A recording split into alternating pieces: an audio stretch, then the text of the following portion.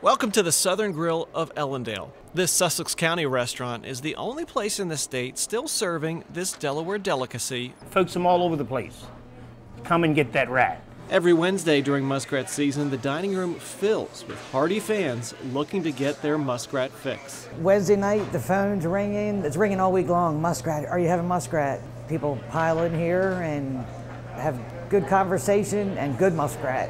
Experienced eaters like Milford's Chuck Coverdale order their muskrat with the heads on. I got 2 extra heads because basically a lot of people come in, they say we don't want the head on it. That's the best part of it right there. The jaws and the brain, that's the best part. And all you have to do to get the brain out of it. And there it is, right there. Right there. It's a little tiny, it looks like a little almond is what it looks like.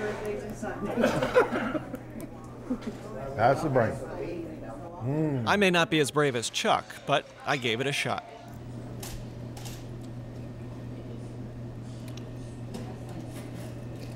It's not bad. It's not bad. Others aren't so eager. They'll see the plate and say, what is that? Oh my God. They've never seen a muskrat before. I can't go there. I really can't. Rat is in the name. It's a musk rat. I must not eat it.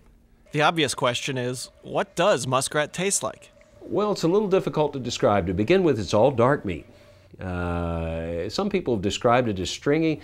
Of course, it's a little gamey. Okay, it's a little gamey, but you know, whatever taste you have in your mind, that's what it's going to taste like. Everybody says it tastes like beef, but you know, that's what everybody says. It tastes like dry roast beef. I know that there are a lot of people who love it and swear by it and thinks it's great, but I'm not a muskrat fan. I don't have that muskrat love.